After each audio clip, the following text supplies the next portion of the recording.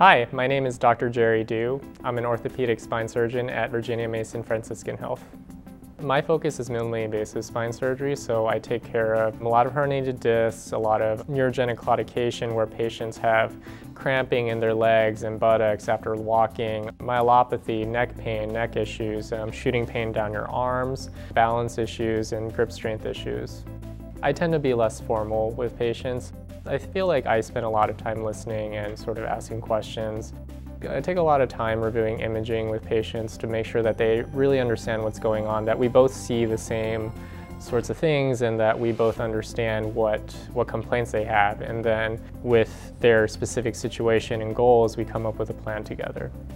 My goal is to help guide the patient towards the right place for them to get their optimal outcomes.